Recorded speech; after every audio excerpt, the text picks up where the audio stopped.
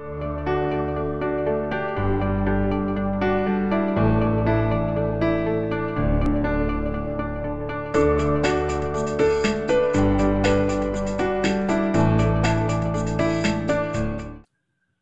right, it's a couple minutes after 6. We'll go ahead and get started. As people enter, they can listen in on the presentation as well.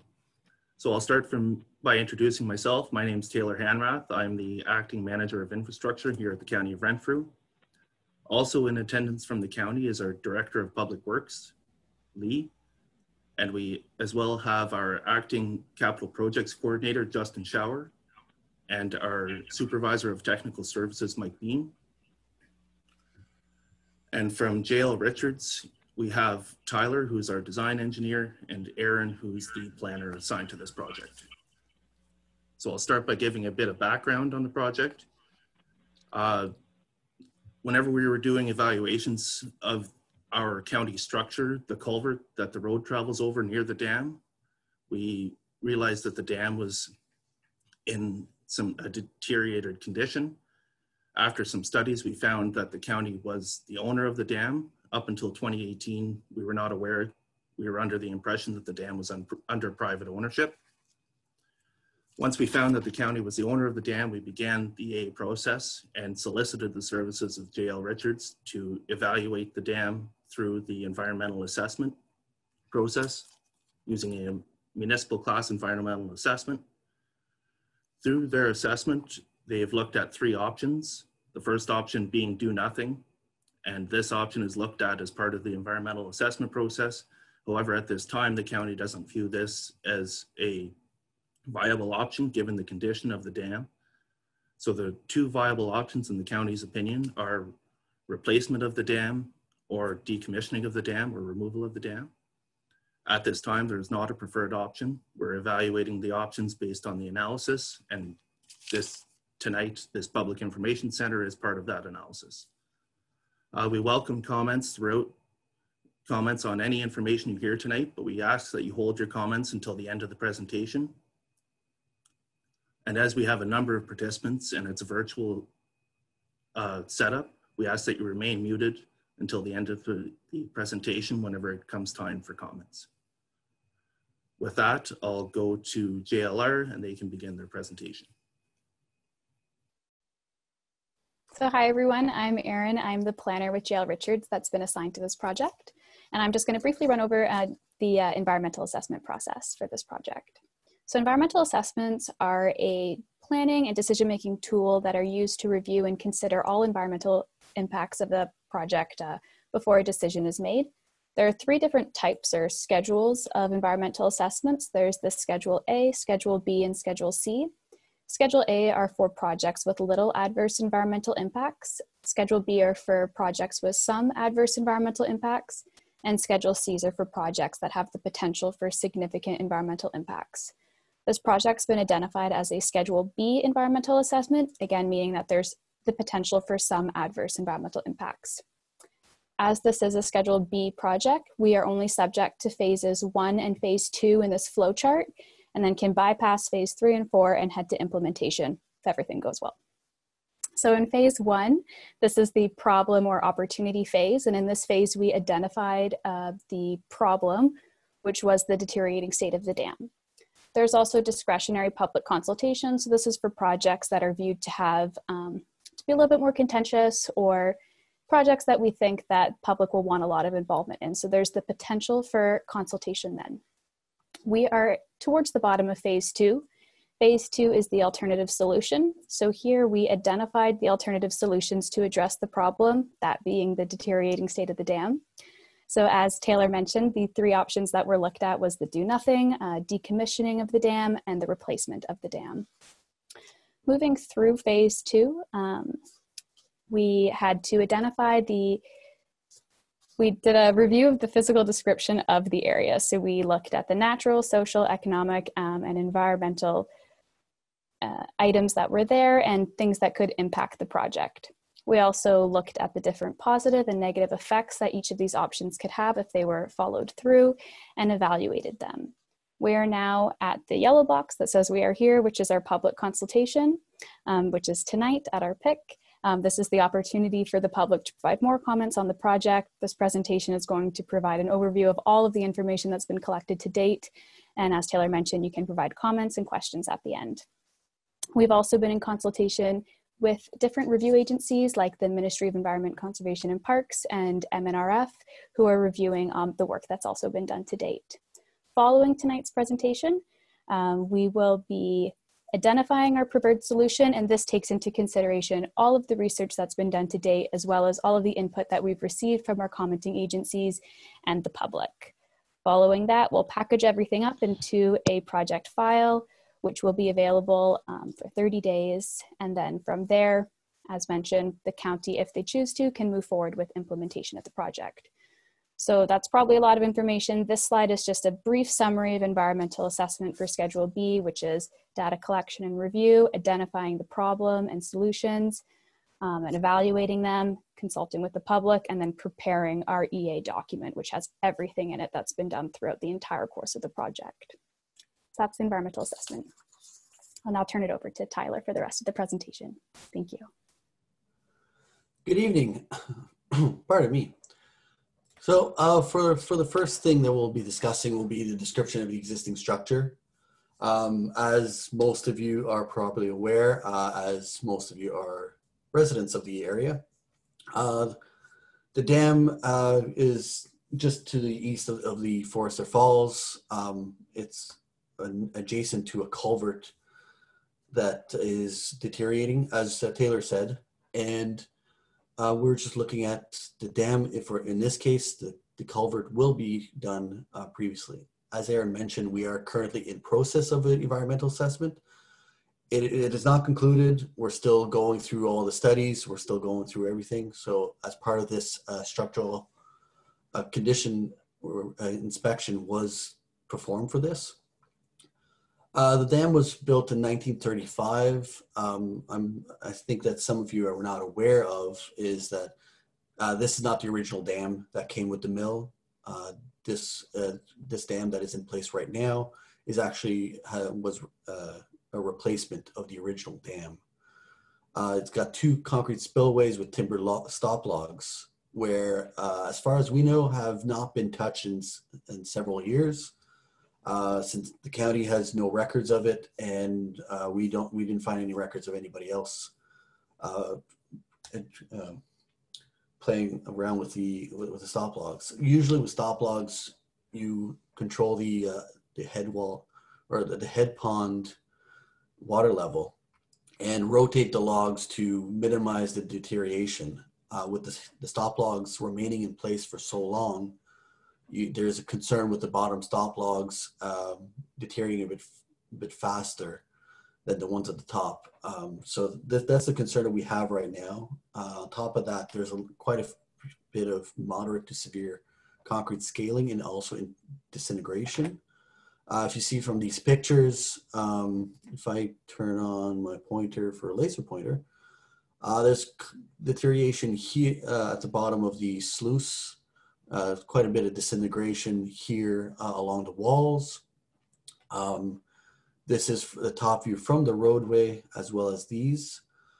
We couldn't get a good picture due to health and safety. We didn't go into the water at the point, but if you look closely at this picture here, you can see that the gains, which is a timber in this case, which holds the stop logs back, is rotting and starting to deteriorate. So in this case, the concern is of flooding. So that's why we're doing the pick this year and didn't want to wait till next year when we could potentially, knock on wood, do this in person, which is always the preferred option, but because of COVID, we're kind of stuck with it, with doing it this way. But there is a concern of dam failure, and we don't know when it's going to be. Right now, it appears to be stable, but we don't know if it's going to be next year or the year after. So we're monitoring it, and we're making sure that we're no big surprises, but we would like to address this right away. And this comes into play regarding the options. So in this case, the do nothing option, which is Continued passive operations, in this case, yearly inspections, monitoring of the area, as well as making sure that no extreme events happen. There's a continued risk of dam break and potential flooding. That's a concern with any dam, but with the deteriorated state that it is currently, it's more of a risk in this case. So I know a lot of people were concerned about the do nothing and would prefer that option with the fact that we're offering it, but the do nothing is to provide scale, and also is a requirement for per the EA process. As Taylor said, this is not an option that we'd like to think that it's viable, mostly just because nobody would like the dam to break or have flooding downstream and lose the head pond, which appears to be a concern for most residents.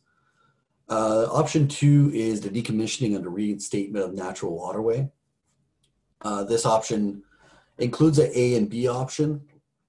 This would remove the dam completely while the culvert will stay in place in order to keep the roadway functioning, and gradually remove the water within the existing head pond. Because there's an A and B option, the option A is passive method, which with the drawdown of the head pond, it's more of a wait and see kind of option where you remove the water and see how nature goes. So basically run its course where you let the water run in terms of a stream as it was prior to the mill being put into the work. While you're doing that, you're monitoring the bends, you're monitoring the slope and the embankments, monitoring the fish, you're monitoring basically everything to make sure that everything works well. The option B is the active method, where you would design a new waterway. You would design the whole stream to the extent that is required. Neither of these options have been reviewed at this time. By that I mean we did not do a preliminary design for the waterway. It's a very extensive design and very expensive design, where if we were not to provide this option, it would be a pretty big investment in terms of the county. The active design waterway is possible that it would have to happen if the passive way, so option 2A, where the passive, we see a concern while monitoring, we're seeing that the water is not going where we want it to be, or there's slope stability issues, then we would have to jump into the active. So there's a bit of risk with the passive regarding financial and environmental. The remove and replace, which is the complete, option 3, which is complete removal of the dam, replacing it with a new concrete weir of similar size and properties. So instead of doing stop logs, we would replace it all with concrete, where the concrete would just allow flow to overtop as it does now. Basically, there's very minimal change for the overall area because the dam would be acting as it is right now. The only environmental impacts that we have would be the construction method. So the excavation, we have to consult with DFO because we'll be within the waterway with potential fish habitat disturbances. With any design for any of these options, or 2 and 3, continued discussions with MNRF, MECP. In this case, there's no conservation authority, but the county, the township of Whitewater, the residents, it's all still going to continue during design. So with the remove and replace, we do have a preliminary weir option that we're presenting as part of this option. However, it's not final. It could change design whenever further studies are finalized as well as performed. So we will continue with the studies completed. So we have a number of studies that are completed. We are currently following the Lakes and Rivers Improvement Act established by MNRF, I believe, where for any project such as this, they would have to, there's a clear method to proceed. So these studies were completed. We see the geotechnical report, sediment quality investigation, species at risk, DFO. There has been concern about groundwater resource, the terrestrial wildlife vegetation, sediment, all that. Was also concern with the cultural heritage. We've received a number of comments regarding that. So we've selected a few of these studies to provide a bit of background information or insight on the reports. Most, if not all, the reports are currently in draft mode while we are consulting with MNRF and MECP. We are awaiting comments from them currently. We have preliminary conversations with them, but they're still reviewing all the reports, as most of the reports were completed mid-October due to timing windows for the species at risk screenings. So we'll start with the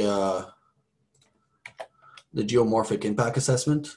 So the geomorphic impact assessment is basically the streamed flow and the stream bed. The head pond goes to about 2.5 kilometers south of the dam itself right now. That's the impact area or preliminary for as we are doing our studies. Obviously, further studies will be required depending on which option we proceed with. At the dam itself, as most people may have seen, there's a bedrock shelf right there. The dam is built on bedrock. But as you go upstream and downstream a bit as well, you'll see there's a lot of sand and cobbles.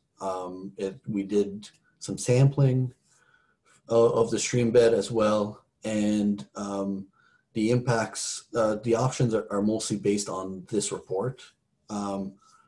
As Aaron mentioned, most of the reports, or all the reports, will be all bundled up in our project file, which should be available in December if MNRF and MECP consultation proceeds in timely fashion, and it will be open on the website for a total of 30 days as per the environmental assessment. So this report continues to say that there's 3 options. Obviously, the do nothing is a dam break. It would impact a creek upstream and downstream as a flooding event. There's 2 different variables for flooding event. There's the daylight flooding and the flood, sorry, I'm lost of words right now. For a flooding event or a daylight event, a daylight flood break is when a normal situation, the dam just fails based on deterioration, or the flooding event where it's high water, either from snowmelt or heavy rainfall, where the dam breaks while the head pond is at a high level. Either case, it does impact the stream on both sides. It becomes a rush of water as any flooding event. This is a smallish dam compared to any hydroelectric dam that you notice. So there is impact. The impact mostly is the loss of a head pond, as well as some concerns downstream. Water level will not be increasing by that much, relatively speaking anyways. And there's no houses or structures downstream except for a via rail, or no, CN rail, sorry, bridge that has a quite high elevation, so may not be impacted. So in this case, the dam do nothing, it would impact the creek. The decommissioning, there are several options to mitigate any impacts. To have it properly designed does very well. We do need further studies to manage the upstream sediment, which requires excavation and reinstatement of sediment and backfilling. And remove or replace, well, there's hardly any concerns because it's going to be existing, existing options. The surface water quality. So in this case, there was no big concerns with the surface water, besides some runoffs a bit from the agricultural systems upstream. There are two environments in this case. There's the cool water downstream and the cold water upstream. This creates, the dam creates a barrier basically for the environments for different, the animals and for the vegetation. In this case, this is more factual. There's no big concerns regarding the water quality. There's no big red flags, so we weren't no big concerns. The water quality was taken from May to October. I think it was 4 samples to make sure that it's consistent over time. Sediment quality is a lot of sampling in the area that we performed. Pardon me, I just got to admit this person into the call. Yes, there's a lot of sampling. Again, this is a factual slide, I guess, regarding what the information. No big concerns again. Although if we were to remove the sediment, we would have to properly manage it. We can't just, it would not be considered clean fill, and we would also have to dry it out before going. One concern that there is that if a flooding event would happen, a lot of sediment would wash out with it, while if we do a gradual, it's less of an issue. Obviously, we do have a sediment quality report that will be provided with the project file. The fish habitat assessment. The upstream Brooms Creek considered slow warm water with abundant aquatic vegetation. Downstream's cool water, so not necessarily cold. We did do temperature readings over the year to confirm all that information. The oxygen levels appear to be, the dissolved oxygen levels seem to be low, but the fish in the head pond are considered tolerant. We are discussing with DFO currently for this project. Oh, Robert. Okay, so yeah, so the fish habitat assessment, obviously there's mitigation methods to lessen the impact on it, on the fish. Several different options that can be implemented depending on which option they are.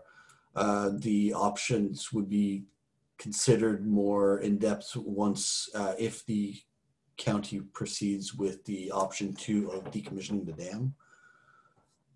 We will be discussing with MNRF with what they are accepting, MECP as well, and DFO. All of this will be above board, and we're hoping to meet all requirements and make everyone happy. And that's the biggest takeaway for this. We do not want to seriously harm any fish, and we want to make sure that everyone's happy. Groundwater resource impact assessment. So there are several monitoring wells in Forester Falls, and we were monitoring, or this was performed by Gemtech. I should have mentioned that as well, I guess. Gemtech is our environmental sub-consultant performing the work. They are biologists, and they also have hydrology department. So the groundwater resource impact assessment have monitored the wells, and it seems, or it appears, that the main water supply is an aquifer that's currently below the bedrock, or the first layer of the bedrock. So it is unlikely that the drainage of the head pond would impact any wells in the area. I know this was a concern for some people. So that's the result from that report. Obviously, the report again will be available in the project file. Wildlife and vegetative habitat assessment. The Gemtex biologists have been on site several times. You may have seen them on site trekking through the woods or along the stream. So there was some targeted assessments and surveys, specifically the basking turtles, the wood turtles, because both of them have been historically mentioned as being in the area. We did a 2-season vegetation survey, one in the fall we just completed, and one in the spring, and the migratory waterfowl, which was also performed early October, I believe. So the results confirm that there is quite a significant habitat for overwinter turtles. For the staging migratory waterfowl, which we have received several comments regarding birds being within the area. A foraging habitat for birds and bats, and it's considered a local wetland. Regarding vegetation, there wasn't any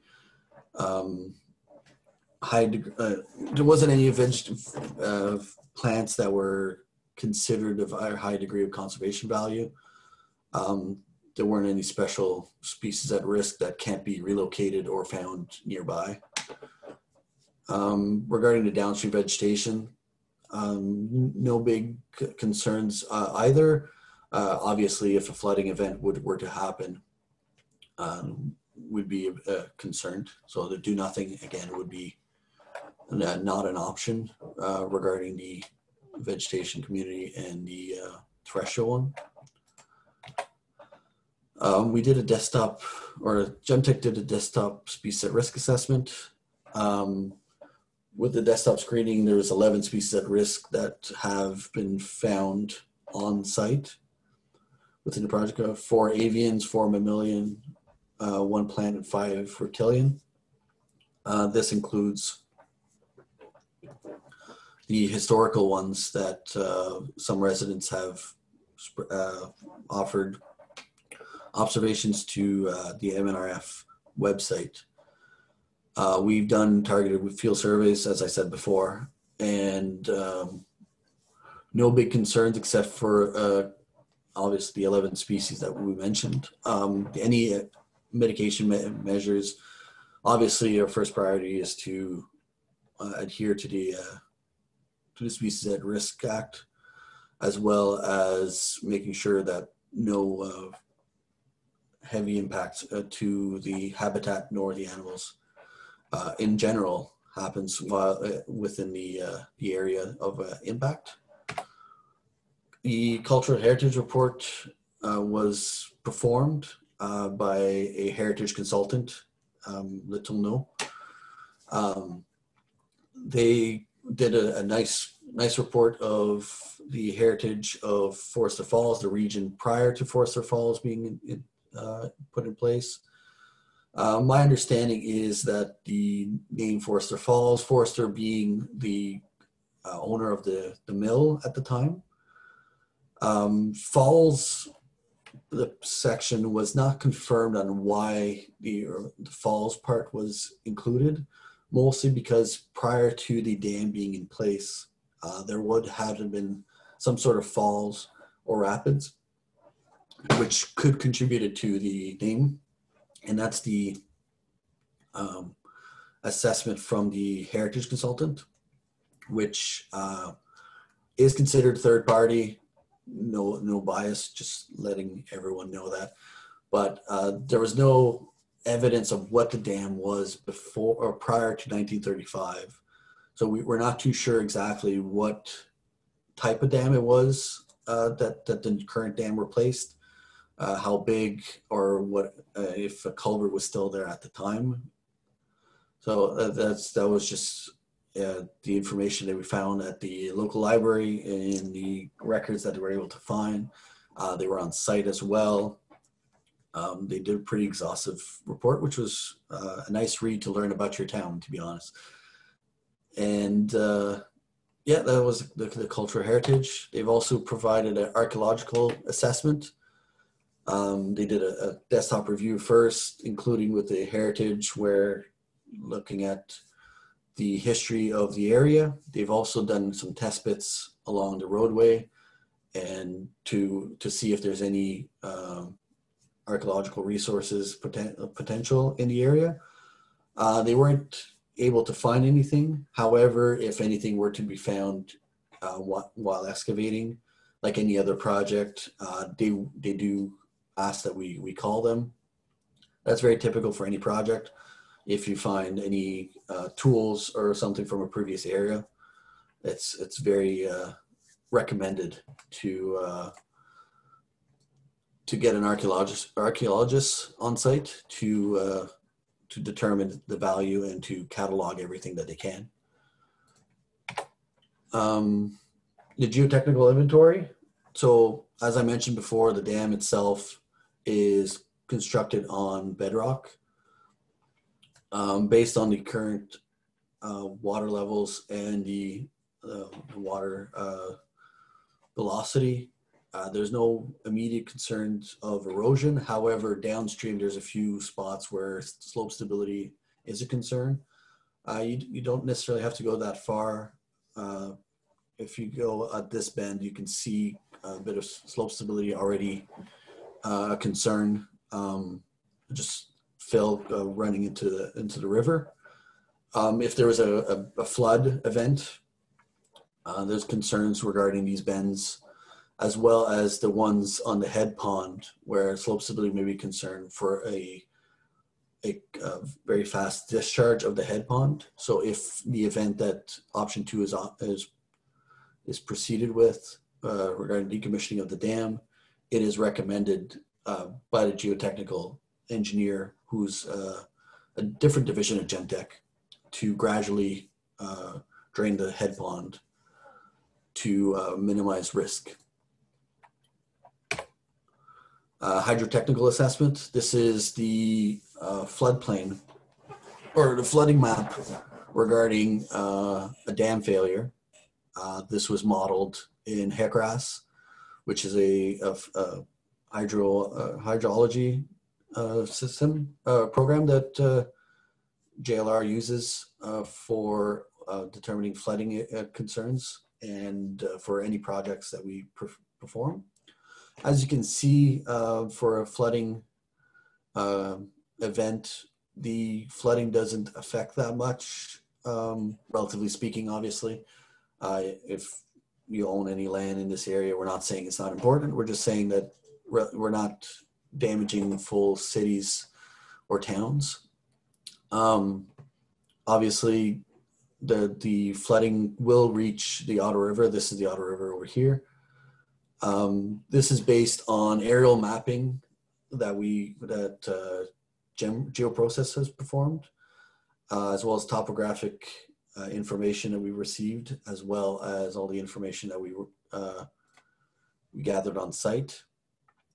There is, if any flooding event, there is a high potential of hazards regarding loss of wildlife and aquatic habitat, which is very typical for any flooding event. However, there's no anticipated loss of life or property damage, mostly because it does not cross any houses that we can see, except for the Via Rail, which I believe is over here, or not Via Rail, sorry, CN Rail bridge that is quite high, but there's always a concern with undermining of the abutments. So in that case, we would let via CN Rail know at the time. The structural review. So because of the deterioration or the ongoing deterioration of the dam,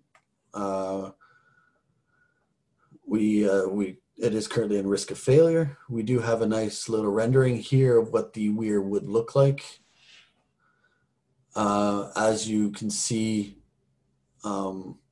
we would have the retaining walls on both sides with the weir going through, and it's not unlike that. It's very similar to what it is right now without the center sluice going through. The repair of the existing dam is not really a viable option due to the deterioration of the concrete. You can replace large components of the dam, but it wouldn't be a sufficient long-term fix for this dam itself.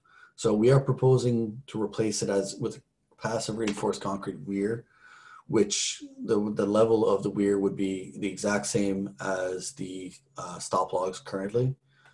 In this case, we show a new culvert, which may be a project that will be included to save money, but that's a different conversation. But this is what the anticipated look of it, I guess, would be regarding a new pretty dam. So we included an options evaluation matrix for each option. Obviously, to do nothing has a pretty significant impact for most of these. As mentioned before, it's regarding the flooding. The financial for this one, we have it on two options. The two stages is more the effects, not only the effect of the flooding itself, but the aftermath. With any dam failure, there's further concerns with regulatory authorities, so MNRF, as well as you would either have to redo all the designs in a rush to put a new dam there, or design a new waterway. The decommissioning, as mentioned before, there's a few concerns regarding species at risk. Obviously, it does have a lot of impacts. If we were to just do it without doing the mitigation measures, mitigation measures are always recommended for any project, and it's recommended, or it's required per DFO, as well as MNRF, in this case MECP for species at risk. But it's the same for fish habitat and the surface water. So again, the two options based on passive obviously is much cheaper than doing the full design and implementation of a new waterway. The replacement in this case does have the least impact, as is it's going to create the same status quo as we would say. However, it is an expensive endeavor. Yes, we do realize that these are three yellows. This would be more expensive than these two options. It's just we wouldn't have 10 different colors, I guess, in this matter. This is a summary of the mention of all the studies that we provided, and as well as it's going to be more detailed once we finalize all the reports, finish our consultations with the regulatory authorities, and it will be a much more intricate matrix for the project file, including your comments as well as part of, I think, of this matrix. So in the next steps, following this Public Information Center, we will review all the comments that we receive to finalize a preferred solution. We have received quite a few comments and phone calls from the public. Comment sheets are still available on the website, and we invite you to submit questions, even if it says just we agree with option 3 or option 1 or whichever. It doesn't always have to be negative. I would like to implore you to have positive and negatives, what you liked, what you don't like. If we only have negatives and you don't mention what you actually prefer or like, it doesn't count if it's not written down. We will open the comments till December 7th. If you have already provided comments and you would like to add more information, feel free to submit another comment sheet. We do read them all. We do discuss all of them. If there's any questions, we do try to reach out as fast as we can. My understanding is that some people have reached out to different entities as well. We don't have a big issue with that, but we do want to know everything, because all your comments and information provided from every comment sheet does get included in our project file. It proves to the world and the agencies that yes, we did receive the comments. Yes, we acknowledge them. Yes, we did our best to reach out and satisfy all concerns. And this is what this Public Information Center is mostly about, is to be able to make everyone comfortable with above board what the county is planning. Again, as mentioned, we did not finalize the preferred solution. There's no information regarding the preferred solution yet until we have received comments from everyone to make sure that we are aware of the concerns of everything. I know I'm repeating myself a bit regarding that, but I just want to make it clear that we want your comments. And so proceeding with the recommended solution, we'll finalize the design. We'll prepare the project file, as Aaron had mentioned at the beginning. So that's going to be not a full report of what was discussed, all the options, why some options were not considered viable, all the comments we received from all the MNRF, MECP, the public, meetings with the township, meeting with residences, internal meetings. All the information is put into that. We will publish a notice of study completion, letting everyone know that we collected all the necessary information, and letting everyone know that the project file will be available for public record for 30 days. Subject to a favorable public review, we'll proceed with detailed design of the preferred option, and we'll eventually proceed to tendering and construction. The design has not been started or completed at all. We're only doing the study right now. We're figuring out all the options. These are the 3 options that we came up with. There could be several other options. However, as broadly as we can, just to make sure that everyone understands exactly what we're going for. So as mentioned, please provide your comments by December 7th so that we can get the report finalized, as well as reach out to everyone that has concerns. And then we can proceed with something that everyone will be satisfied with. So that concludes our presentation for the PIC. I'm sure there's a few questions out there. I'll let Taylor take over for this, but I'm hoping that everyone is happy and that everyone is informed on what's going on, what the plan is, and how things will move on from now on. Thank you, Tyler.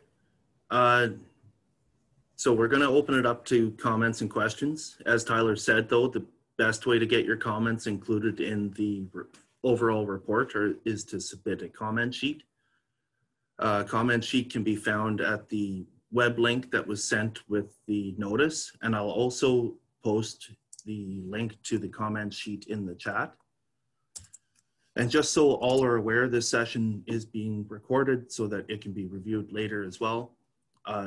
I'm not 100% sure, but we are going to try to post it to the county website. So we have our first comment in the chat, and we'll start with that one, or the first question, sorry. Tyler, will any of the reports be available before the comment period is closed? If not, can a draft be requested for a specific report?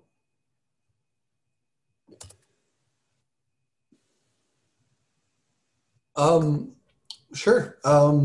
If obviously the reports are currently fluid as we have conversations with the regulatory authorities.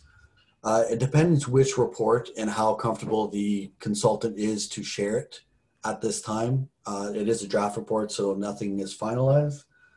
It is possible that we would not be able to offer you that specific report. I'm assuming the ones that are more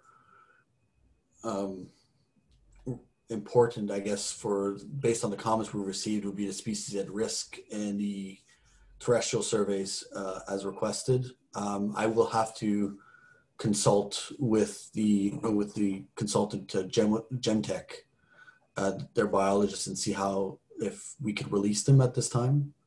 But I'm unfortunately can't make promises at this right now.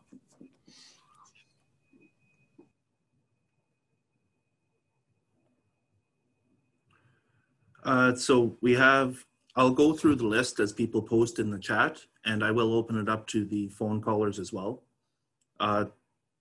So D. Alex has a number of comments and questions. I will open it up. I will unmute you. Oh, you're already unmuted. Please let us know what your questions and comments are. Great, thank you. Well, thanks very much, Aaron, Taylor, and Tyler.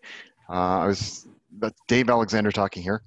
I have a few comments that I'd like to go through first. May take a minute or two, and then I have some questions after. So my wife, son, and I have lived in Foresters Falls for 20 years, and the pond was one of the more notable landmarks that we noticed when we first came here. And shortly after moving here, we found the beauty of the falls itself, the mill ruins, and the creek below. And I think it's a hidden gem from the area that shouldn't be lost. One of the things I'd like to say about the meeting, I realize that we're in the middle of a pandemic here and an in-person meeting is not possible, but just being aware of the demographics of the Foresters Falls area, we have a number of seniors in the area and a lot of people who have either no internet and may not have the capabilities or technical abilities to connect via phone to meetings like this.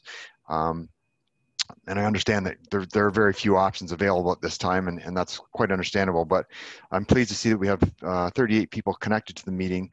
But I just want you to have an understanding that had it been an in-person meeting, that we would have probably had considerably more people here attending. But it is what it is. So it's a good thing we've got the meeting. So just to summarize some of my concerns and different areas of concerns with the Foresters Falls Dam and the head pond itself. And I apologize if there's points that overlap, some that have already been discussed, but I think if anything, it should add strength to some of the ones that Tyler had mentioned specifically. So some of the things that I'm going to mention were mentioned by other community members who weren't able to attend tonight. So I'll just mention those briefly. But from the environmental aspect, the pond is a natural area for wildlife and has been for well over a century. Probably closer to a century and a half if we go back and find the original origins of the dam. And I think Kirby, who is hopefully still on the line, I know he was having some internet issues, is a local biologist, and he'll probably have a number of comments with regards to the environmental aspects of it in terms of species of fish, waterfowl, birds, turtles, bats, etc. The other thing which was mentioned by another resident, Simon Tunley, was to do with the possibility of a drought coming in the Great Lakes Basin by 2030 that's been predicted by world scientists. He made reference to an article in the Globe and Mail and just basically striving that retention of water areas and head ponds, etc., is probably something we want to try and retain going forward. From the safety aspect, a couple of things that I noted myself. One is the do nothing option. And I think as Tyler had mentioned there too, if the dam suddenly fails, It could cause significant washouts downstream. I know that he mentioned that there wasn't anything significant there, but I know immediately below the dam there is a very, very sharp turn greater than 90 degrees. And it's a huge, huge, large clay bank, and I expect there would be a significant washout from that. And not too far from that is a home, which may or may not be impacted. I don't think it would fall over the bank, but it would be significantly impacted future from having that lack of soil there. So also with regards to option 2, decommissioning of the dam, I have some concerns there because many areas of that pond, and I think Tyler said it goes back upwards of 2.5 kilometers, are sort of 50 to 60 meters wide. And if we go to what the county is calling natural landscape, and I don't know how you determine what natural landscape is, given that this goes back to before most of our great-grandfathers' time. But if we go back and reduce that head pond, I'm assuming you're going back to probably something that's less than 10 meters wide. So what does the 40 or 50 remaining meters stay as? Is it a smelly, muddy mess with dying vegetation? And would it be, you know, dangerous for things like wildlife, dogs, cats, children? And what about the houses around it? So if you're living right next to that pond, are you going to have to put up with, you know, unpleasant, disgusting smells for some period of time? And how will that affect things like property values? Which is my next point, of course, property values. So with option 2, decommissioning the dam, how does that affect the property values in terms of looks, in terms of smell, etc.? And also the general property values of the village itself. Without that pond, I think it would be slightly less appealing to people to purchase properties. From a historical and cultural perspective, I just want to mention I was fairly pleased at some of the information that Tyler presented there, and I was quite happy that they did that investigation. We'd asked our one of our local historians and archivists, Faye Bennett from the Whitewater Historical Society, to look up some information from us as well. And most of the information that we came up with coincided with what Tyler had presented. The mill was actually constructed after the community was settled. Typically it was the reverse for most communities. They would have a mill set up and then the community would build around it. But Foresters Falls was actually an established travel path or roadway that allowed travelers to come by steamboat up to what was called the McLaren Slides on the Ottawa River and be able to come over and travel by road around the rapids. The mill was actually built after that. So prior to the mill being built, there was actually a roadway and a bridge of some kind, which we weren't able to establish exactly what that was or where it was or what it looked like, but somewhere that did exist at that time. So the mill itself had several owners over various years, burned down twice and was rebuilt twice. And then the third time it burnt down in 1944, they chose not to rebuild it. So, however, if anyone has traveled the area, there is still some ruins of the mill there that can be seen. So from a cultural aspect, the pond, the dam, and the falls are historically significant to the town and to the town's name, Foresters Falls. Many visitors to our town do come to see the falls. It is actually on the Renfrew County Tourism Attractions list, along with the museum itself. It served as a recreational area for members of the community for fishing, kayaking, canoeing, bird watching, as well as just to sit and enjoy the picturesque view. Historically, it had been used for skating as well. Since the Foresters Falls rink was built in the 1940s, I think there's been very little, if any, skating on it, but and also serves as a recreational. Oh, sorry, I already said that one. I had a comment just sent to me yesterday from Murray Ditburner, who's a longtime resident of the area. Just moved away a few years ago, but somebody had mentioned to him about this upcoming meeting and some of the prospects for the dam. So he was quite concerned about it and mentioned some of his memories of fishing, gathering minnows at the pond, hanging around the creek below the dam, etc. So I think a lot of the sentiments that Murray had passed on to me are also shared by a lot of seniors within the community. And for a lot of the people, most of the people had grown up in the area over the last 150 years or so. And I think that leads into my next and final point here is the community member feedback. As I mentioned at the beginning, there's probably a lot of people that would have liked to attend that couldn't, and knowing that was going to be the case, we put out a survey at Annie's Gas Bar in Foresters Falls. It was placed there on November 3rd, so just under 2 weeks ago. And as of today, we had over 150 names on it. And one of the things we asked for was, there was a copy of the PIC report placed there, but we asked for their preferred option.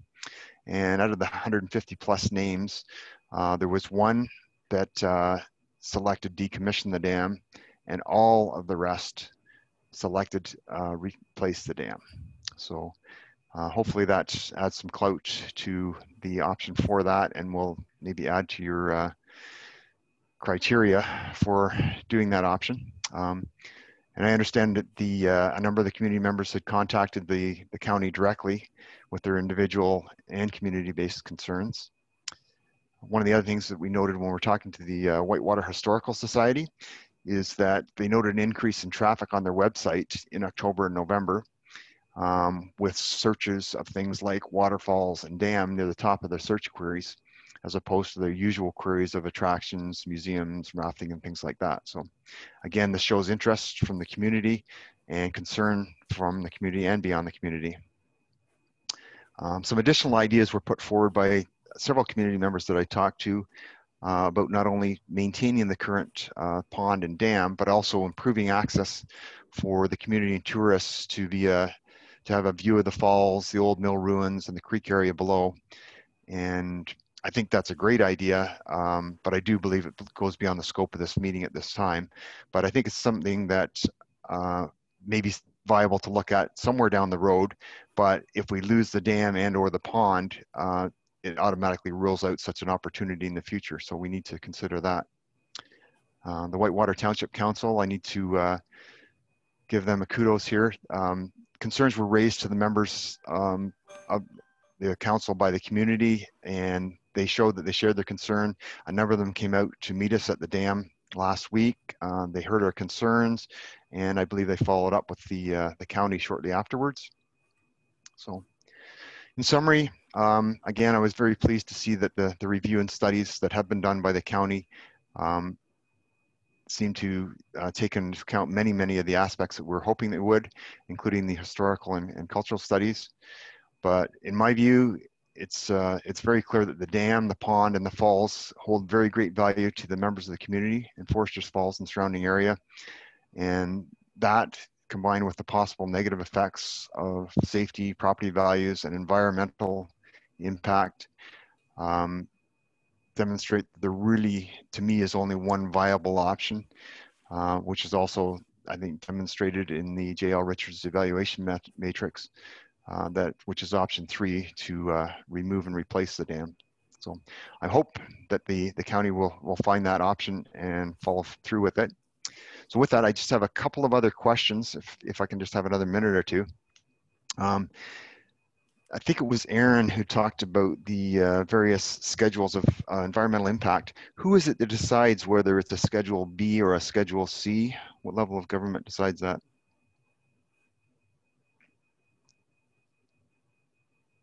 So each schedule is currently has different requirements, but depending on the type of project, it does follow a manual of which is a municipal class environmental assessment.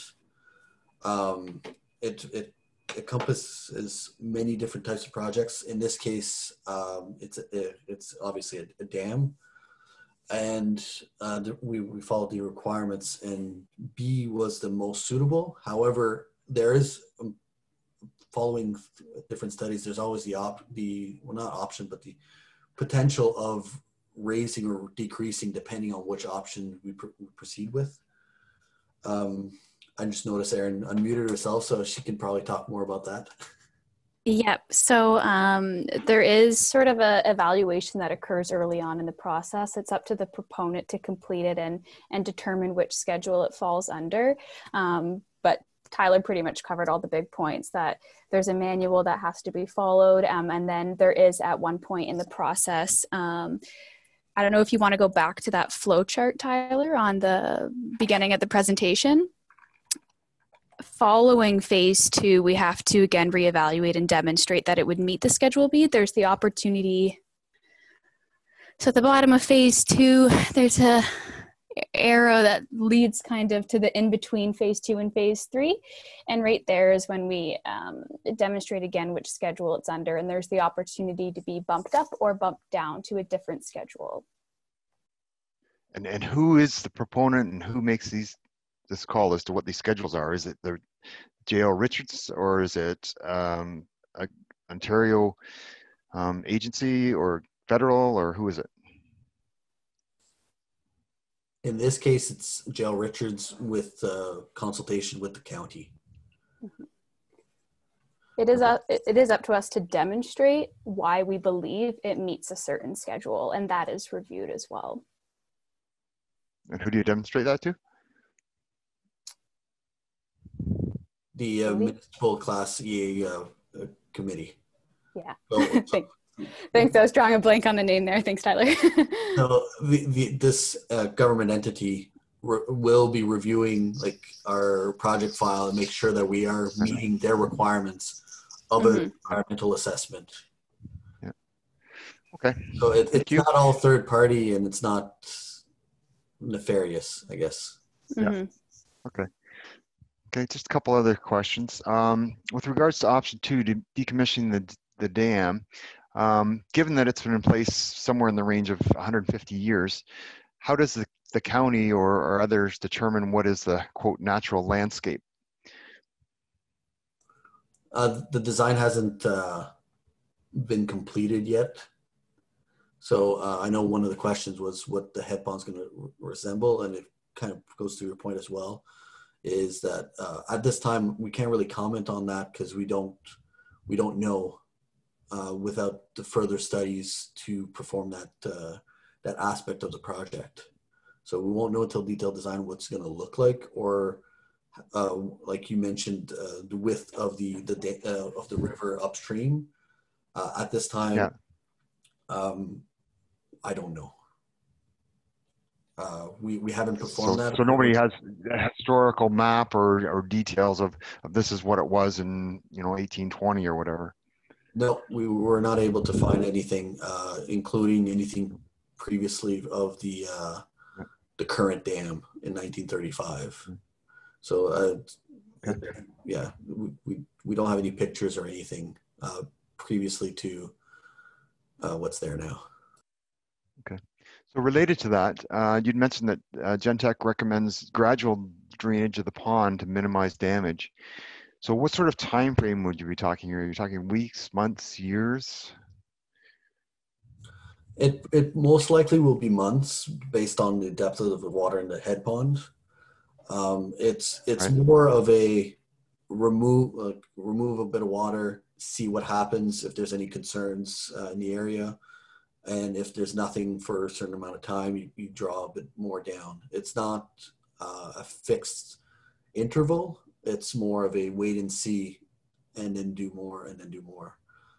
This would obviously be done only for option 2.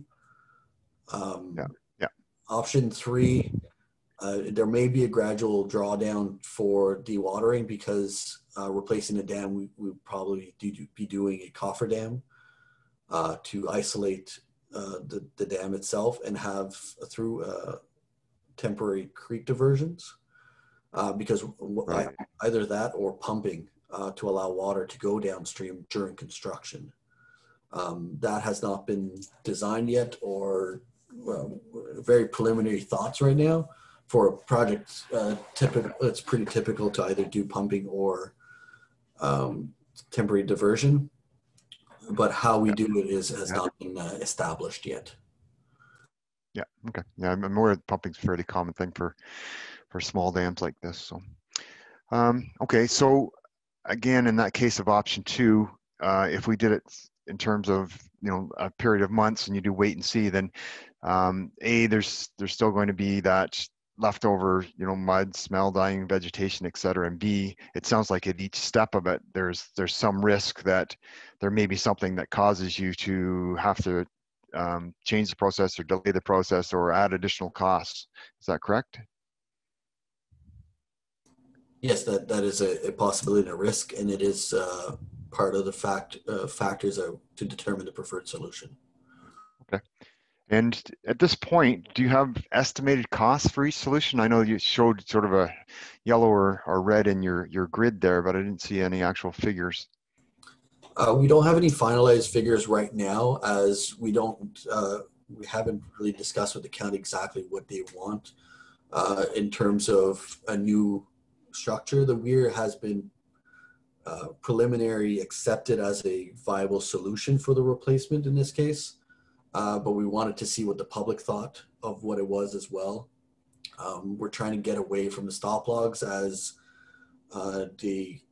nobody has touched the stop logs before, and I don't believe the county would like to play around with stop logs in the future. There doesn't seem to be a need of playing around with the water levels of the head pond, since nobody has done it in record history right now.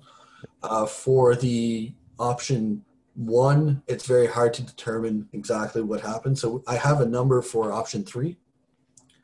Option 1, if there's flooding, it's very hard to determine the impact, and it also would compensate. Right. That's not the proper word. It would also include the what to do with the dam afterwards, the roadway, the impacts on the environment, as well as what the regulatory agencies would actually force upon the county following a dam break. They can mention a bunch of things, mitigation measures, and fines could be a thing as well. So for the replacement of the dam, we're slightly over $1 million. And for option 2A and 2B, we had a preliminary of 2A is obviously just a removal of the dam with passive, so it's about 300 to 500,000. But option B, we need to perform more studies to do an active design of the roadway or the waterway. Sorry, so I don't have a figure for that one at this time. And does that option 2A include contingencies for risks of things that may come up that you're not sure about as you slowly drain the pond?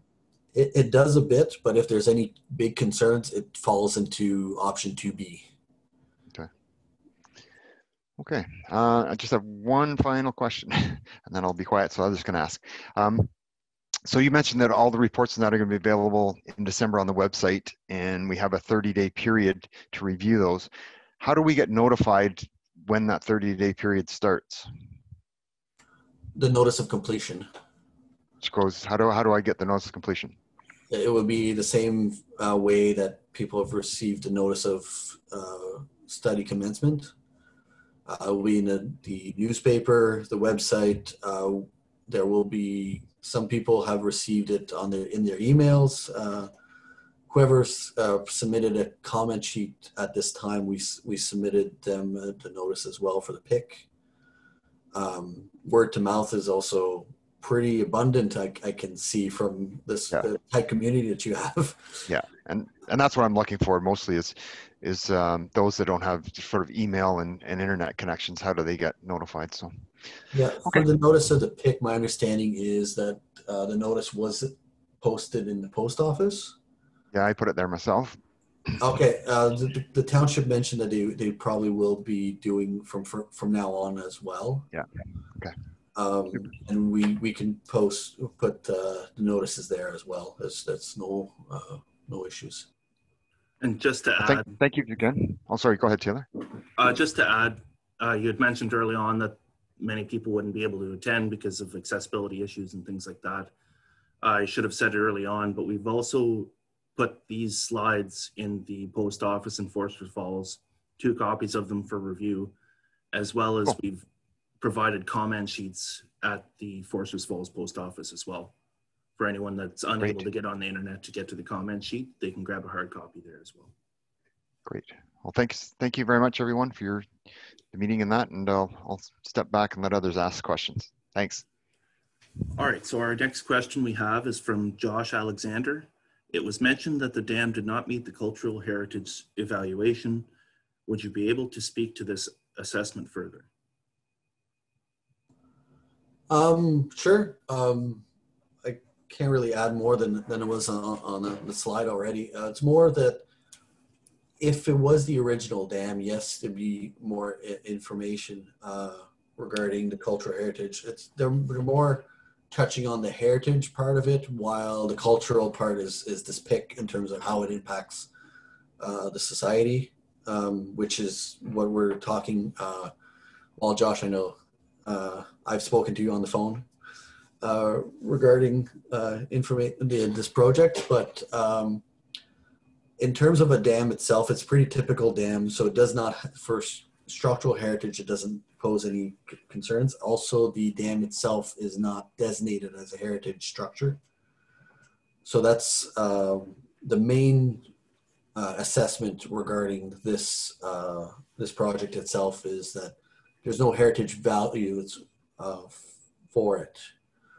So that's all we can speak of right now. Obviously, we'll be adding information based on the comments we received, based on how the community sees the dam itself in terms of their cultural evaluation.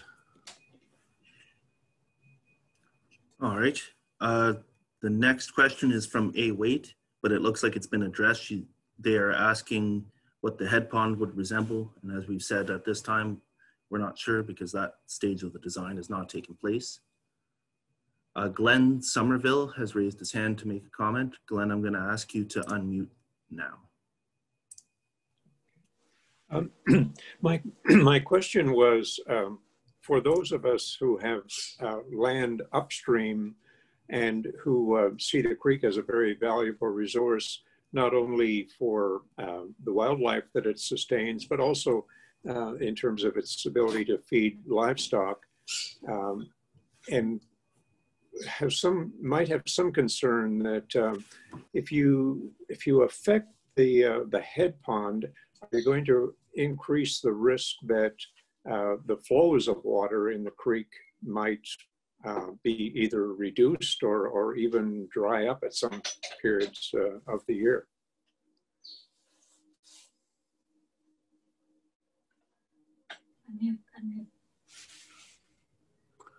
So that's thanks for the comment, Glenn. Really, I do invite you to submit a comment sheet, because for a comment like that, it's a nice comment to have in writing, to include in our report, to be able to determine the impact on it.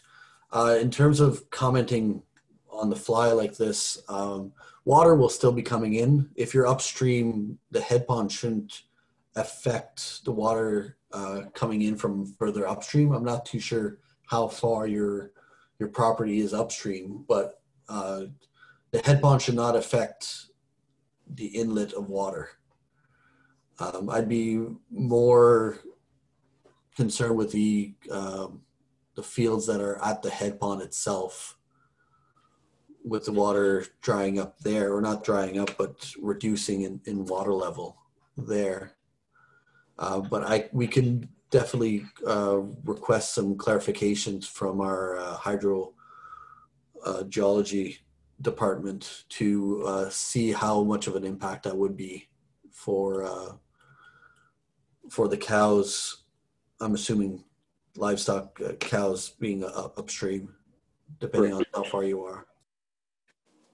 Okay, thank you.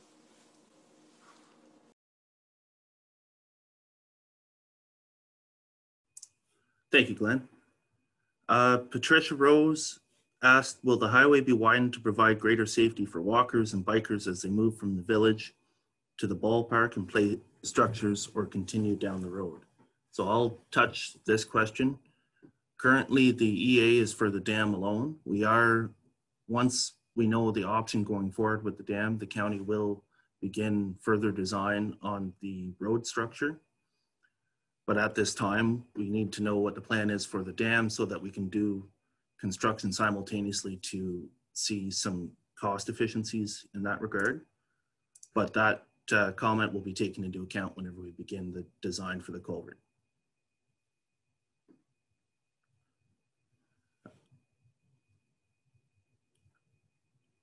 Kirby, I'll come to you in just a moment. Bonnie Johnson asked, if the dam is replaced, is there a possibility of a turbine to be added for a small amount of power production? At this time, Bonnie, that has not been looked at. Should the dam be replaced, it may be something we consider, but at this time, we're still in the preliminary stages and it hasn't been considered. Kirby, if you'd like, I can open it up to you at this time. Okay, Taylor and everyone, thank you. I appreciate you did a great job here. A few things that I've noticed, and are we getting echo here? Sorry. But one thing that I'm concerned about is flash flooding if the dam was not there, because right now it's acting as a big sink to help reduce nutrients going down the system. One thing that some may not be aware of, but when it comes to fish habitat, the pond is a warm water fish community. So it's made up of bullheads or barbot, pike, perch, rock bass, largemouth bass, and a lot of them are associated with Gibson Lake upstream. But when you get below the dam, we have some cold water features and we still have brook trout found. So it's really the direct opposite of what you would notice in a normal fishery where you have headwaters that are cold, and as you move down the system, you end up with warm water. And so I believe it was mentioned earlier that we have this segregation from the dam, and a lot of the fisheries, fish that are coming up the system can't go beyond the dam itself. But those cold water brook trout that are found downstream are behind the falls, and they are associated with the veins and arteries that come off of Brooms Creek's system there. So if we were to actually remove the dam, there is concerns that more sedimentation that may come down because the pond is not a sink anymore may affect that cold water fishery.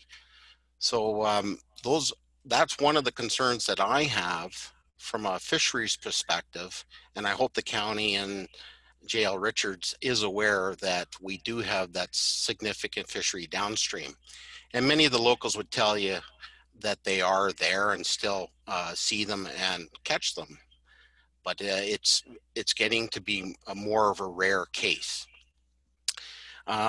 Also, we've had one season of surveys here, and I'm hoping that there's enough information out there, Taylor, coming from participants that you can make a really sound decision on what's there in that area of the pond when it comes to fish and wildlife values.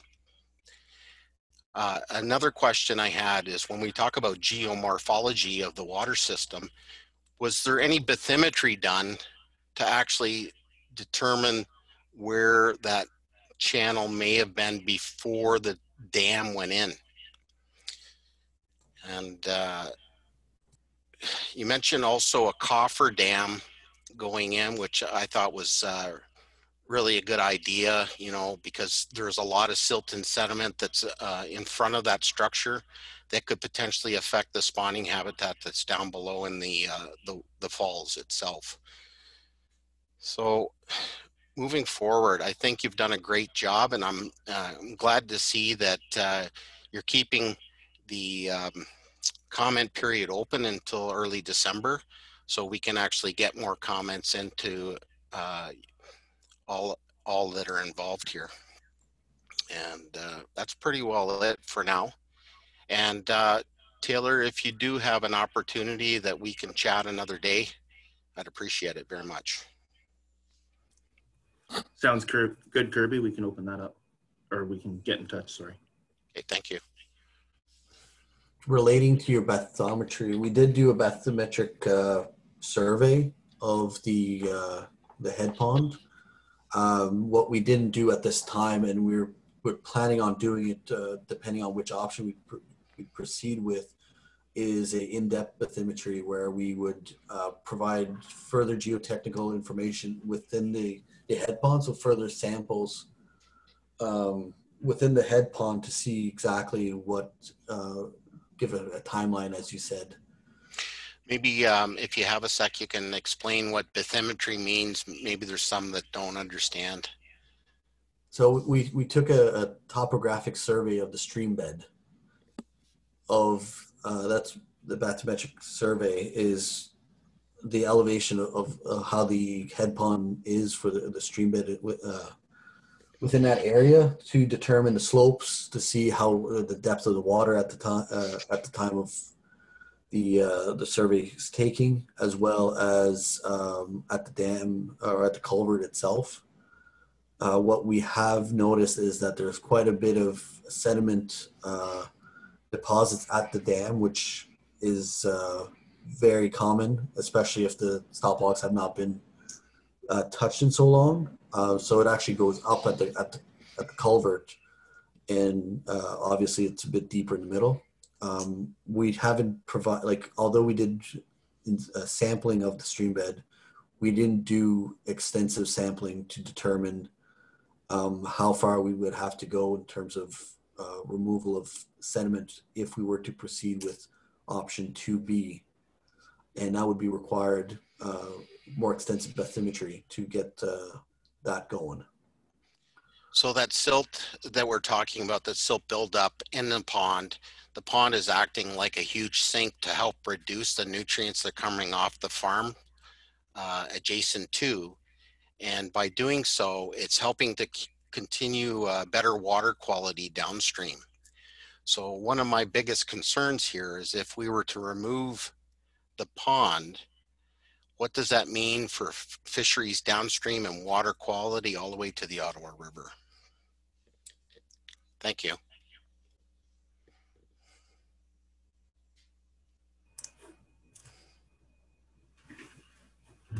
So I'm not seeing any further questions in the chat window. And sorry, thank you, Kirby, for your comments.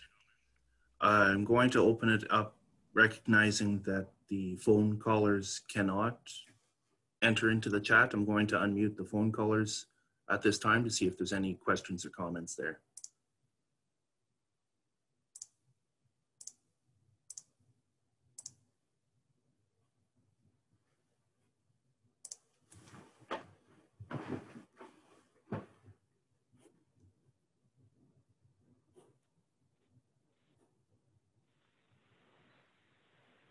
Hi, Jane Nesbitt talking, and many people have covered many of the concerns that I've had. Unfortunately, I haven't had a chance to fill in a comment sheet yet, having just learned about the meeting recently. But with regards to the agricultural component,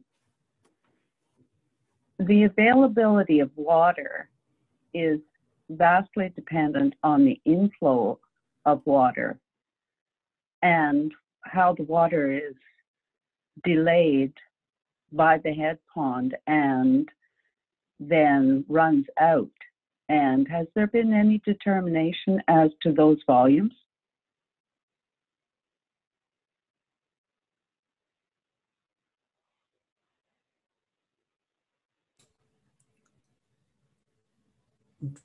You mean regarding the inflow of the current system right now? Yes, and what they would be in comparison if there wasn't that.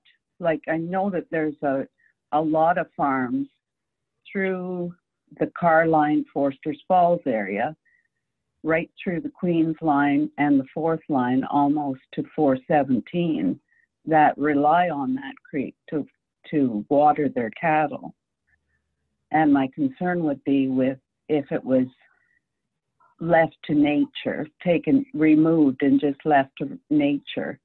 Number one, that the water flow would not be substantial enough to support those cattle and other livestock, but also the amount of nutrients that are coming down the river off field runoff and because of those livestock is substantial. And if they have to wade through several feet and yards of muck on the banks that are now drained, that sediment coming down the creek is going to be magnified many tens of times because of their disturbance trying to get to water. I don't believe we took that into consideration regarding the cows. I will, if you provided the question in writing when you have a chance, I will reach out to our fluvial geomorphic consultant regarding that aspect. Obviously, it'd be different at different stages of the upstream stream, mostly because the impact will be different as further you are from the head pond. We can take that into consideration, definitely, but I don't believe we have as of yet. Well, I know there's probably lots of farmers up there that would hope you would take it under consideration. And I believe it was, who was it? Dave Somerville has brought those concerns to the forefront already, although I certainly will mention them on my comment sheet. And just in support of what Kirby said, if anyone has made the trek down below that dam, the difference in the water quality, I was surprised to hear that the study showed that they were similar, because appearance-wise, the head pond water appears much more murky, almost stagnant. There's water lilies and various pond vegetations around. Whereas if you go downstream, it's a fast-moving, crystal clear, pristine creek down there with a vast amount of minnows and fish and crayfish, that it's like two different ecological pictures. And I was surprised to see that your studies basically equated them. And the other concern I had was with doing the studies for the most part this year to determine what direction you're going to go into. I dare say the drought that was there this spring and fall would skew the results of normal water levels and water flow this year. I'll mention I'll just refer to the first question regarding the two environments regarding the studies. I think there's a bit of a miscommunication. If you were basing yourself on what I mentioned, I was mentioning the consistency over the year, not the same quality upstream and downstream. I was just mentioning that they visited multiple times over the year to determine if it was consistent or fluid in quality. They are two different environments in terms of upstream, downstream. I've seen the crayfish as well downstream. And yes, I agree with you that they are two different water qualities up and downstream. Regarding your question, your second point,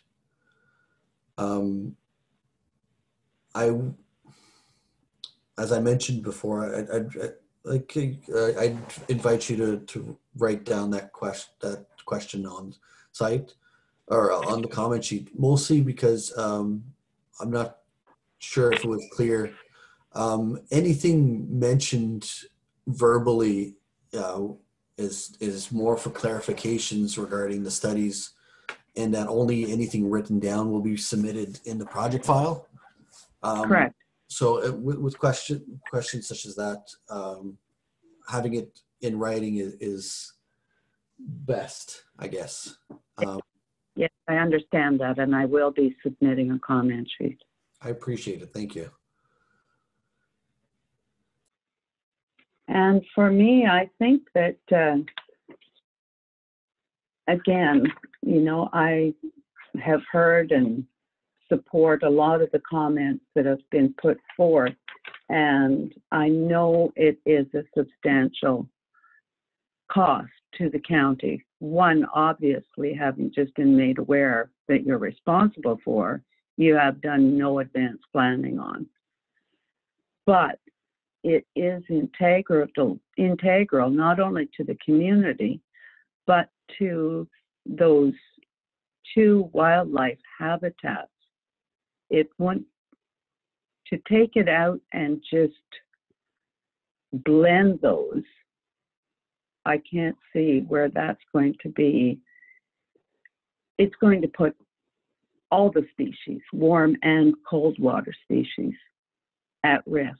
And we have several. I mean, I'm also a turtle mover, you know, that I don't think anybody in that area that crosses that bridge hasn't at least once in their lifetime stopped and moved a turtle off that road. And it's concerning that I would really encourage, and I will be in the comment sections as well, for a replacement of the dam decision. Now, what form that dam is, I would leave entirely to the county planners, of course.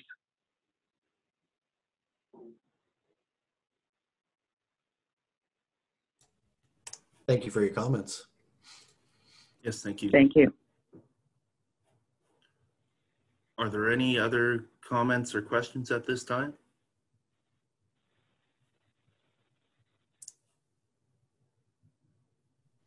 Another one just came out on text there, Taylor. Is it known where the next dam or weir is upstream? This question from Josh Alexander.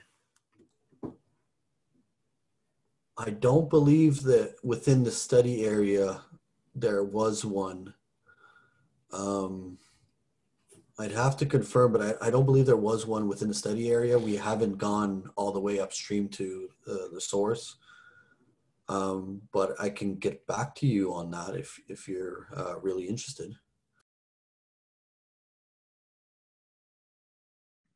Yeah, no, I was just wondering whether or not it was within, if there was one within the study area. So thanks for clarifying that.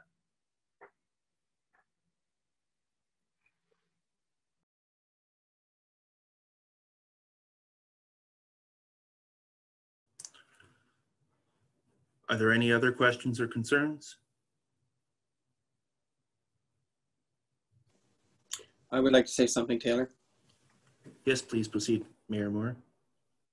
Okay, for everyone sitting down at a desk today, thank you very much for all the work that's gone into this. I know this was thrown at the county at the last minute. Municipally, we had no idea that that nobody actually took ownership of it until last year. So a lot has happened within the last year. Thank you to Mr. Perkins and everyone, all your staff, for making sure that it's brought to the forefront. Just from a standpoint view of being in a municipal council, I can't see why it would even be an option to take this dam out. Just ecologically, what this mill pond actually does downstream and upstream, it would certainly be a shame to lose it. So I'm glad that everyone is ahead of me, like 149 people or whatever have said option 3. So I'm definitely an option of number 3, and I can't see any of our other council members and our staff stating anything else, but I can't talk for them. I would be in favor, though, if things don't go too good, that maybe we could hold this off for a year, even though I know the road is scheduled. If we do run into problems, let's not rush it. Let's make sure we do it right. And that's all I have to say. Thank you. And I think there's somebody on the phone who wants to say something. Thanks, Taylor. Thank you, Mayor Moore. I'll just add, I've received a comment from Kirby Punt. There are no dams located upstream of this one. And the caller, I apologize for muting you. If you want to unmute again now, you may to pose your questions or comments.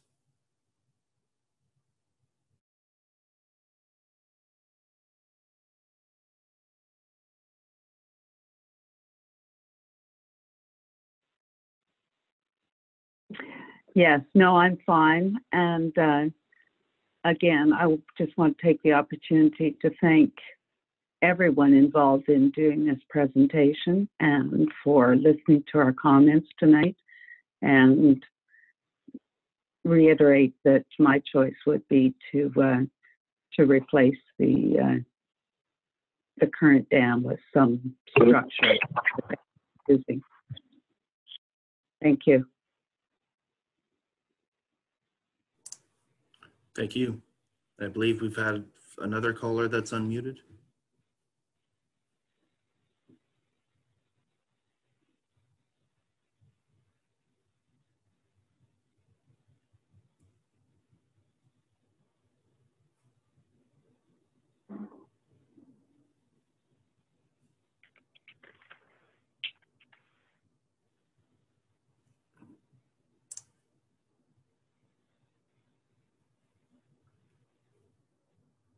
Not receiving any comments or questions. Daryl, I saw that your hand was raised. Sorry, Councillor McLaughlin.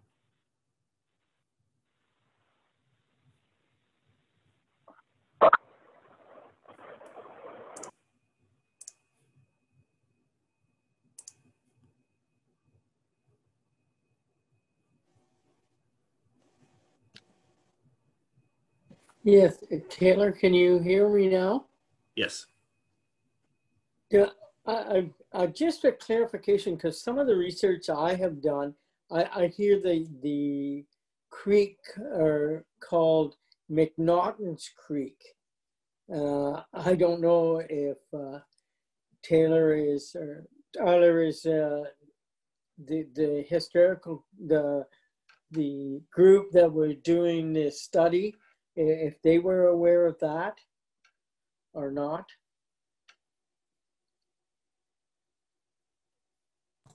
What about the stream? Sorry.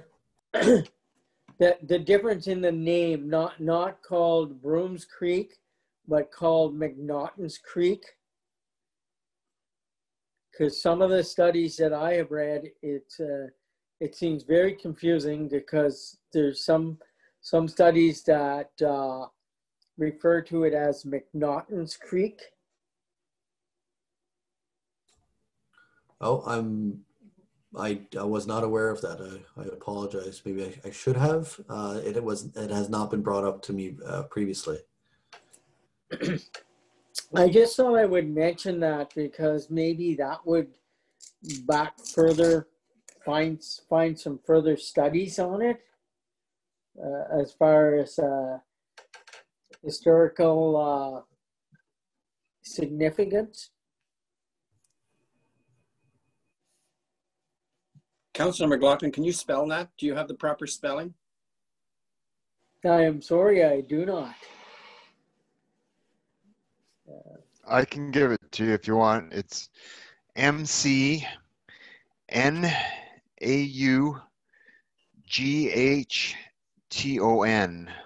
McNaughton.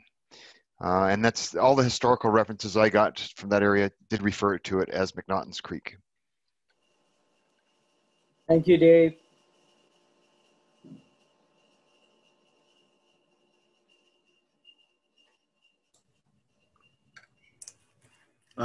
From Kirby Punt, he agrees that historically it's been called McNaughton's Creek as well.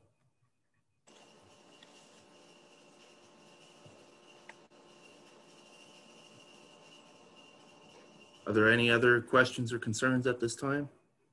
Or comments, sorry?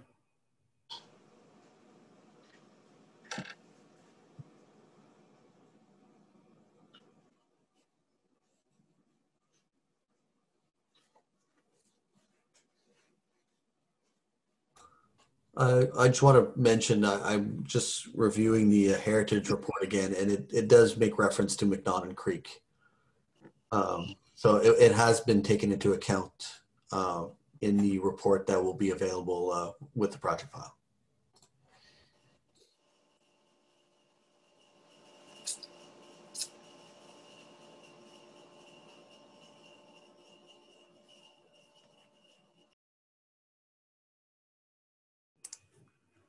Just so all are aware, we are here until 8 o'clock. So if there are any questions, concerns between now and then, please bring them up. And if there's any latecomers, we welcome any questions or concerns from them as well.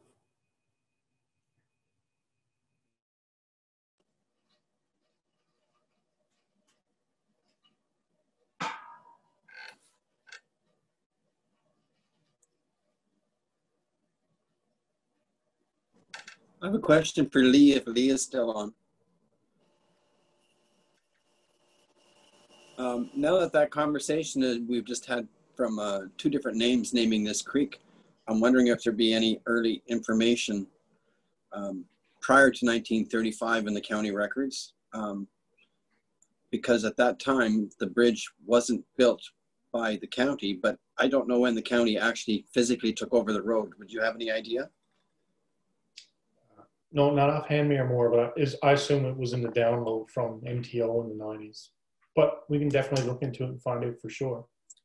Because, like I say, this started out as a culvert repair. We found out we owned the dam.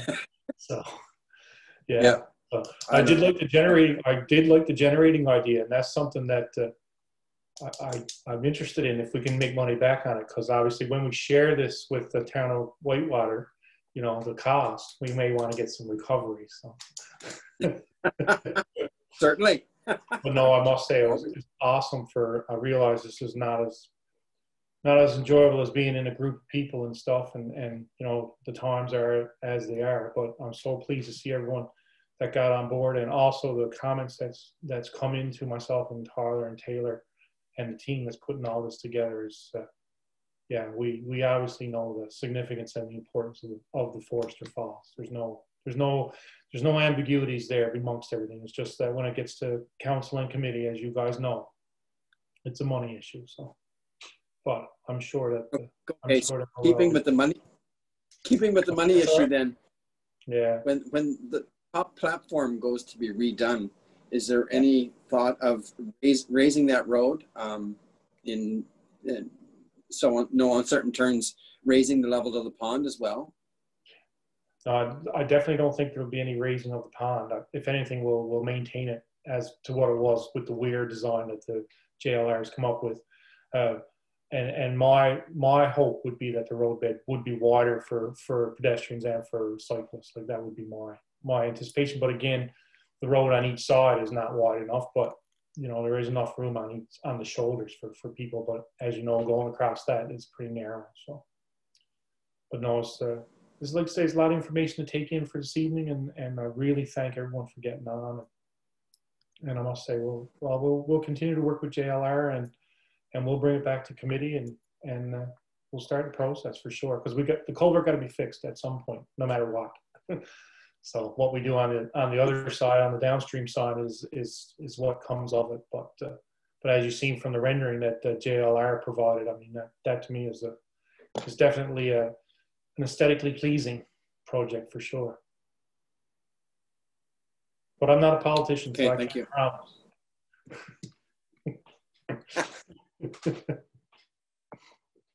And thanks for putting this off, Taylor. Really good, and Tyler as well, and especially Aaron. Thank you again to the team for doing it. So it's a different way of doing it, that's for sure. And we do realize that the community down there is not all seniors, but it's definitely a more elderly population. So and thanks to the ladies and gentlemen that have been putting stuff in the post office for us. And of course, if anyone has any issues, certainly give us a call at the office, and And when we're back in the office, we'll be able to take the calls. But our voice management and everything, all that still works. So we still get back to people. So we're working through all this COVID stuff. So. But there actually is a positive to this, you know, because the Historical Society in Foresters Falls only has what people are giving them.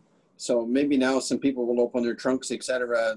It could be interesting as to what kind of information comes next on the history of that. I know Mr. McQuaid, whose wife passed away recently, they have a tremendous amount of information there. She was doing some really great stuff with the turtles and stuff. So, and I've been down there to visit Jim a few times. So, and unfortunately, like I say, he's one of the gentlemen that's not online this evening. But yeah, he's got some great information there. Yep. There has to be an upside, right? We have to have a positive. We can't have all negative. Exactly. That's right. And it is one of the most beautiful places in the county. So, you know, and I get to travel all over the county on motorcycle, and going across Forester Falls is an enjoyable ride, let me tell you.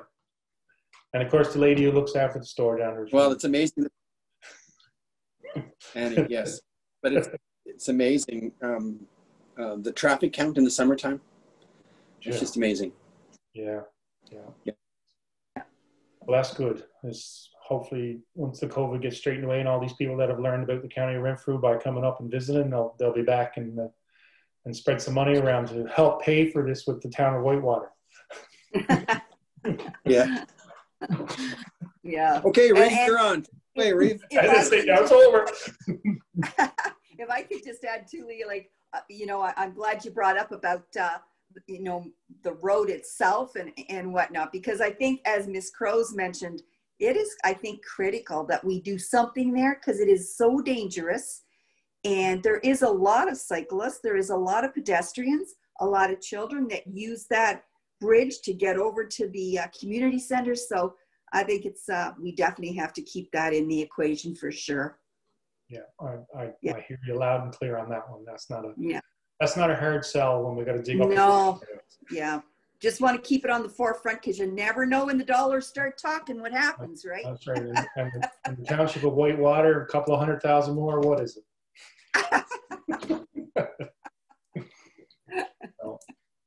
No, we're looking forward to it. It's going to be an interesting project. Unfortunately, like I say, we didn't find out we had a dam till we got it all worked out. So everything has been delayed by a year, anyways, minimum. So yeah, but that's all good.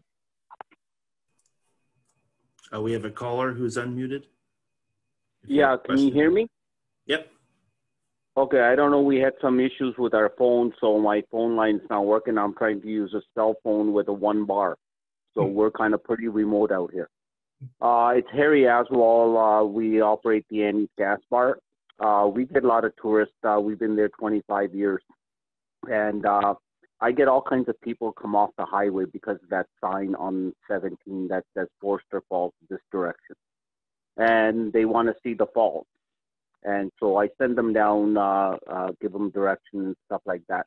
So there's a lot of interest. You know, the dam there, if it needs a repair, as you guys are saying, a weir would be the ideal way to do it. Repair the dam, spend the money there. I don't think we need so many studies and spend the money there. We know what the outcome is going to be with the buildup of the sediment that's on the other side. We know what's going to happen with the properties that are next to the pond because it's all clay. It's going to get washed out.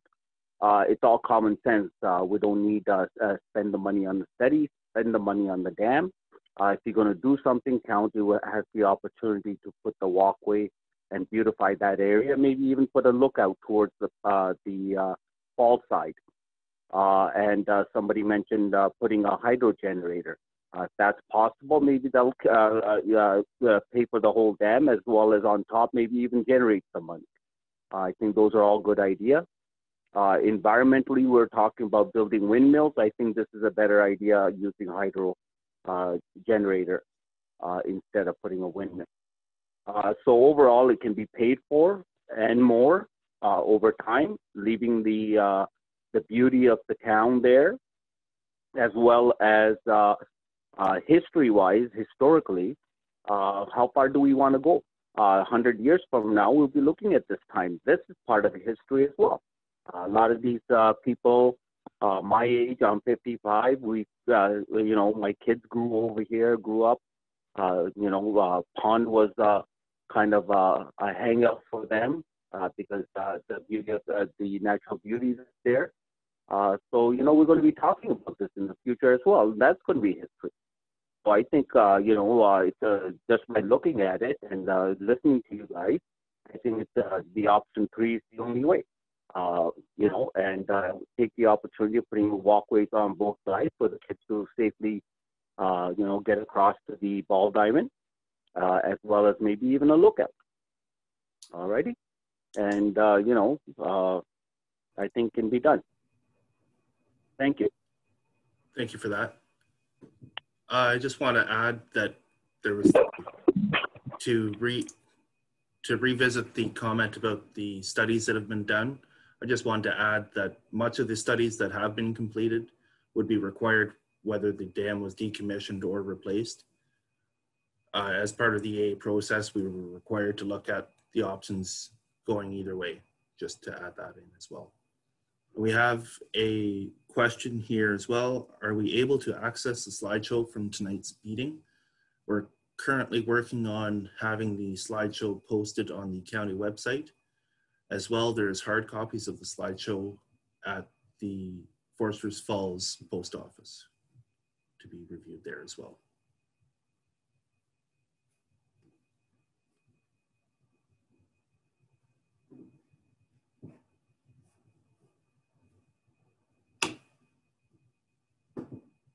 We have about 5 minutes left. Are there any other comments, questions, concerns? As we've said multiple times, make sure that you submit a comment form to ensure that all your comments are included in the final report as well.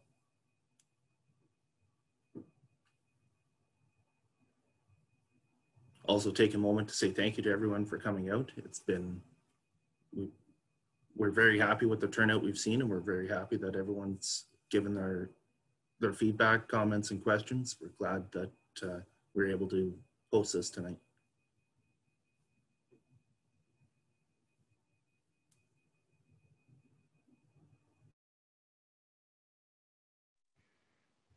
Well, if no one else got any other questions, just a quick comment.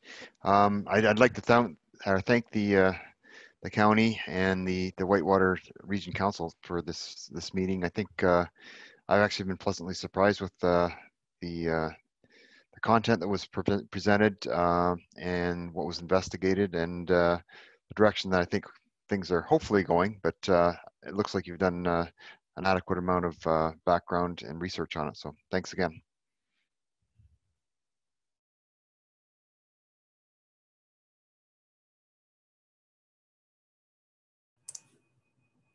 Thank you, Mr. Alexander. And I might add, thank you as well for the feedback you provided before the meeting. It helped us get ready and be prepared.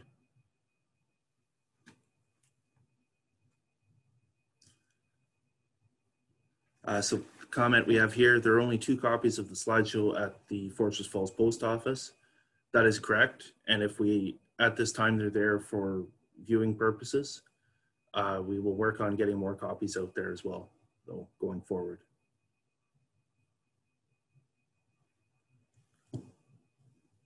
And from A. Waite, I very much agree, Dave, and thanks to you as well for presenting the concerns of our neighbors.